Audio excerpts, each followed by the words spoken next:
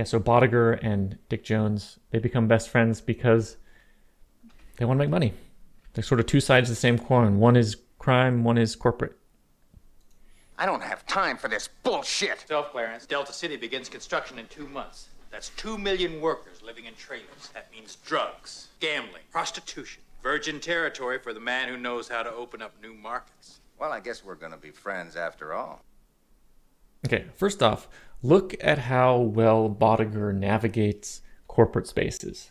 You know, the fashion, the talk, the mannerisms, just everything. He just does it well. This feels okay. Like head honchos at corporations are criminal-ish in Robocop. I see what you're saying. And then criminals are also, you know, the same sort of person who like nice things. So you're saying Dick Jones is businessman, a little bit of crime. Boddicker is criminal, a little bit of business. A little bit business. And so they're actually kind of the same person, but from different origins. Origins, yeah.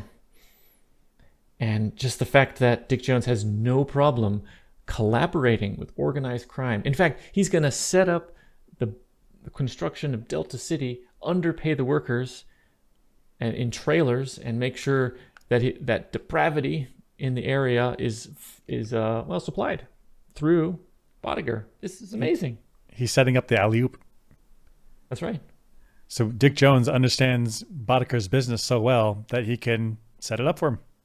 Mm-hmm. And this never happens in the real world, right?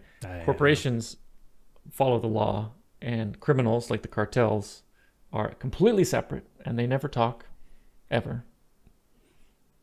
That's why the cartels have been completely shut down. Gosh, yeah. I mean, okay, Dick Jones could have. Okay, Dick Jones. He just listed housing. How did he trailer? He said trailers. Trailers. And then he said prostitution. Yeah. Gambling. Was there a fourth one? Let's just get it real quick. Yeah.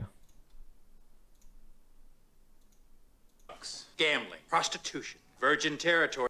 Drugs, prostitution, gambling, and trailers. But if Dick Jones was clean, if he's on the level, he would have said apartments and drugs. I guess that's like bars, right? People go get inebriated, social, fun, right? And then prostitution. That could be massages, I guess, and dating places instead of prostitution. And then the last one was gambling, but you could have like a sports arena so that people are entertained. And so he could be clean, but instead he understands like the seedy nature, underground bad room stuff that Boddicker likes. And so Dick Jones, really the same side of same side.